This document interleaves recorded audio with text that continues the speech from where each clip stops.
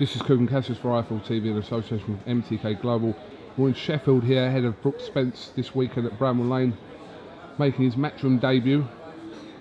Jamie Cox, how are you, mate?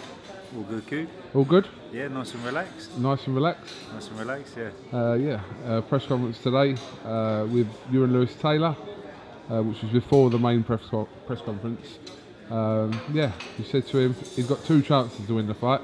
Yeah. No chance and absolutely no chance. That's right. Is that how you see it, yeah? Yeah, definitely. I know Showtime, and it's going out to a few Americans out there. So we're going to go NFL, and the man's going to touch down. So, yeah, I'm looking forward to it. It's going to be good. Definitely. Obviously, Eddie Hearn announced you as a signing for him roughly a month ago. More or less exactly a month ago at the Rosado and Murray fight. So, got your date pretty quickly, and then all eyes have been on this. Yeah, so I've been training very hard now. Most probably done over 200 rounds of sparring because of the start trying to get the fight going. So it's been a long camp, and I'm fully prepared, and I'm looking forward to it.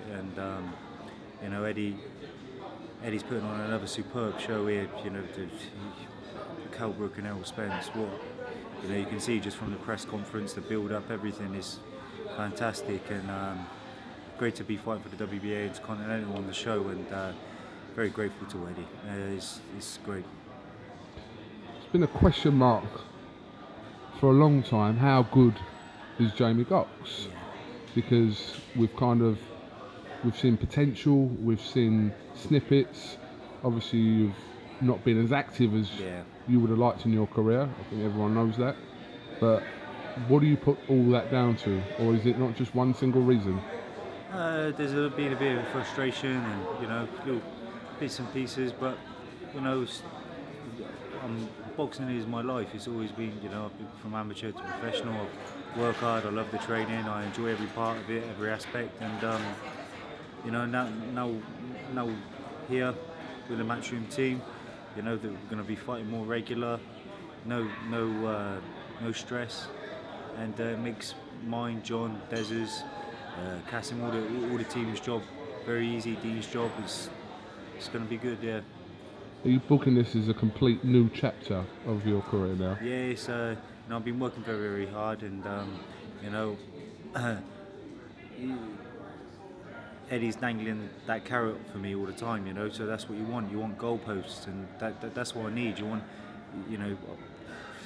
I want opportunities, and when he's dangling them there, and you can reach him, and that's what makes you a better fighter. So I feel it's going to bring the best out of me. At some point in this year, we could be in a position where the UK holds the majority of the belts at the weight. We've already got James DeGale. We could have George Groves this Saturday. We could have Callum Smith at some point in the end of September, I believe. Yeah. So Eddie Hearn believes that at some point you're going to be in that mix, which is where you want to be as well. Yeah, definitely. I'll be breathing down the back of their necks, and I'm not overseeing Taylor. He's the man I've got to beat tonight. Saturday. So I'm just prepared for that. This is the guy, and this is who I've got to beat. So it's a big occasion. So you've got to take it all in and go and do the job. Yeah, absolutely. Before you can think of anything further down the line, and there could be some huge fights domestically and possibly on the world scene at some point. But you've got Lewis Taylor Saturday night, and that's what you're obviously focused on. Yeah, I'm fully focused on that, and it's it looks it's going to be a spectacular event. Definitely, I'm glad to be part of it. When I interviewed you and Eddie Hearn together a month ago, obviously you put that offer out there, via social media, if you like, to the Eubanks about fight Jamie Cox for free. I'll put the money up, fight him for free. Obviously didn't really get too much from you on that, but is that a fight that you still look at? I know you're not looking past Saturday, but I'm just If after Saturday, they're all in the pipeline. They're all in the pipeline, and they know I'm dangerous. They know I'm dangerous, and when they get with me, they know they're in a real fight for 12 rounds, and that is the difference. They have to prepare 135%, and they know I'm a serious contender, and they don't want me. They don't want me on their tail. So yeah, I'll make sure I get this win, and then we can start talking about their names. I mean, obviously, you know, when I interviewed Eubanks, he said that he'd never heard of you at the time. And did you believe that at the time? Did I? Listen, he is what he is, isn't he? They're the Eubanks, you know. They're the Eubanks. They make me laugh. But yeah, you know, I'm a fighter, and listen, when they fight me, they will know about me, and they already do know about me. Boxing world's a small world. 27,000 people at Bramall Lane this week. It's a great place to kick off your matchroom career on the undercard of, like I said, a huge night for Kell Brook, and obviously against Errol Spence, George Groves and Chudenov and Dave Allen fighting for the Commonwealth title. So if you could pick them, this would be one of the shows to be on. Oh, it's a banging show. And I look forward to all their fights. There's some big fights on there, and I look forward to getting my job done and sitting down and watching the rest of the night. Have you always looked at it in your career? It's a bit, sometimes people get tagged as an avoided fighter quite easily. If you know, because people never know the reasons why someone's called an avoided fighter, because fights don't happen for various reasons. It's always to do with the fight, sometimes to do with the trainer, the promoter, mixture of different things. But do you believe yourself to have been an avoided fighter at different weights?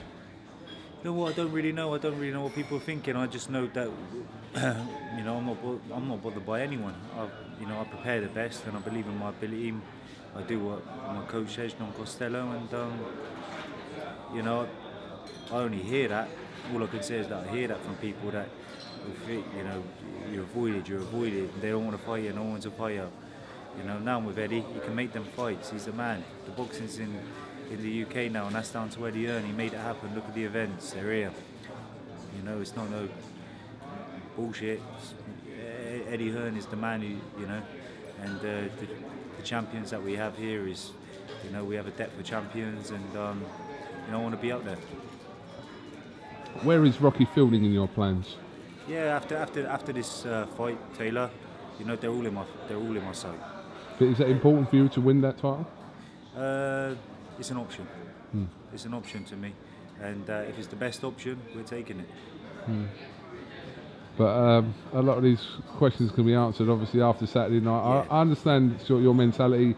You're focused on Taylor, and you know, maybe after Taylor, with the options presented to you, we can speak a little bit more about that. Definitely. I mean, obviously, get Taylor out of the way then, and get the job done in good fashion, and then we can start talking about some names. You know, I'll be WBA Intercontinental Champion, and then we can start talking about who's next. You know, and I'm ready to bite. How many times do you think you'll fight this year? After this Saturday? I think, well, Eddie said 4 times, and but this is boxing, anything can happen. But yeah, obviously he's looking to get us busy, so you know, when I'm busy, I'm better. You know, the experience and staying in all the time, constant training and goals. You know, one fight, next goal, one fight, next goal. I'm happy. All right. Well, listen, Jamie. Thanks for giving us some of your time today, and weigh in tomorrow, Saturday night. Let's hope the weather's like this anyway. Yeah, big up to all the support from Swindon and in Birmingham, Donegal. It's great, thank you. Got many coming down? A couple. Yeah. All right, good man. Jamie Cox, thank you very much for talking to iFull TV, and we'll catch up with you after your fight on Saturday. Cheers, Coog. Top man. Thank you, mate.